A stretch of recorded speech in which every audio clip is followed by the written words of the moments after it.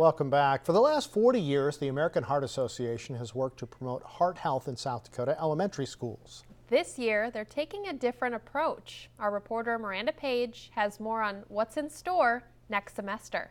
The American Heart Association is fighting back against heart disease. Their first line of defense, teaching kids healthy habits. With heart disease being 80% preventable, we have an opportunity to go into the schools. Kids are going to learn a lot about how to take care of their hearts so when they're older, they don't have some of these issues. JFK Elementary School in Sioux Falls has participated for 20 years. Their students have enjoyed getting involved. We get to jump rope with other students, and it's a fun way to stay healthy. Teachers are looking forward to this year's new program, the Kids Heart Challenge.